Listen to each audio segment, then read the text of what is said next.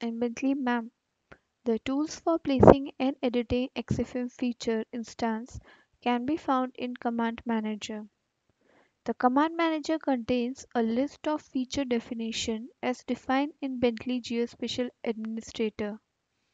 It is only available when running Bentley Map with workspace created in GSA, and lists the tools and methods that were exported from the corresponding XFM project to that specific workspace. So, if you are not starting your Bentley map using any workspace, your command manager won't be visible in Bentley map session. To create command manager, you need to expand user interface. Under user interface, there is option called command manager. The command manager list is still empty. Now you need to right click command manager and select add command manager list. You need to check include method name in labels and you need to click OK. As you can see, your command manager is no more empty. It consists of category name, label, key in command and type. Now again go to method. You need to select pipe and uncheck this option called include in command manager menu and apply. When you will come back to command manager and you will update that command manager, you would be able to see that again your command manager is empty because you disable the setting include in command manager menu in method. Now we'll go back, we'll check it, include in command manager menu and apply, and we will update our command manager again. As you can see, our options are back. Now you need to click save so that you can save your schema along with the command manager. Let's recapitulate what we have done until now. First, we have created a new geospatial schema, that is feature creation.xml. Then we created a new feature called pipe. We defined the symbology for this feature, but it does not have any properties yet. Next, we added the placement metadata to the feature in order to generate the associate method and operations. And finally, we added the placement command for the pipe feature to command manager list. There is still one step to go before we can test the new feature in Bentley Map. We have to create a geospatial user workspace and export the metadata to actually generate the workspace file. This workspace must be specified when starting Bentley Map in order to load the feature definition and to be able to access the workspace specific source file. Now to create user workspace, you need to right click user workspace node, add user workspace. In workspace name, give it as water. Description would be water network. Now in plot scales, you need to select the method to display the plot scale in this workspace. It can be English, metric or both.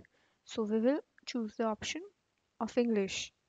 Now we have to assign base source directory. In this base source directory, we need to select the directory that contain the base source files for the new workspace.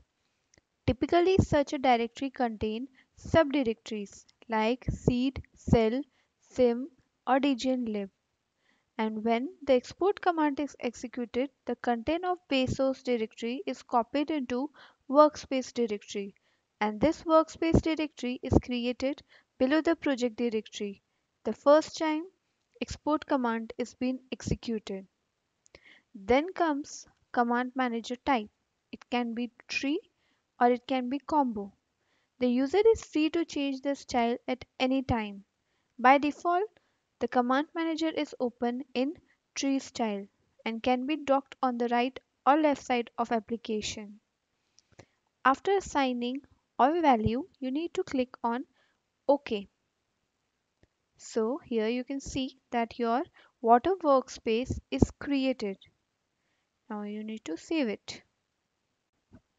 Now the final step would be we need to click the export button in GSA.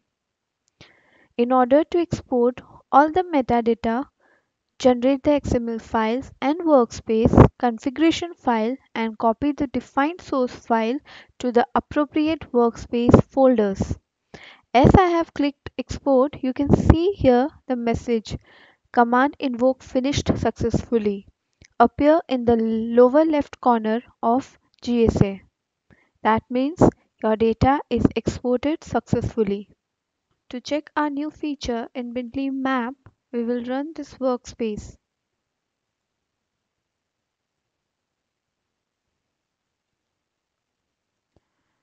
We will select the work.dgn and we will click on open. As you can see in Command Manager, it shows a list of features that are available for current workspace. There's only one feature available now, the feature pipe with a placement method. This feature is stored in category network. Double click pipe feature to activate the placement tool.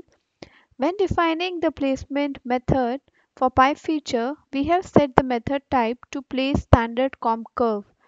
This placement type provides option to provide or place linear or arc segments to construct a complex chain. It also provides option to create geometry parallel to existing geometry. So here we will create one new pipe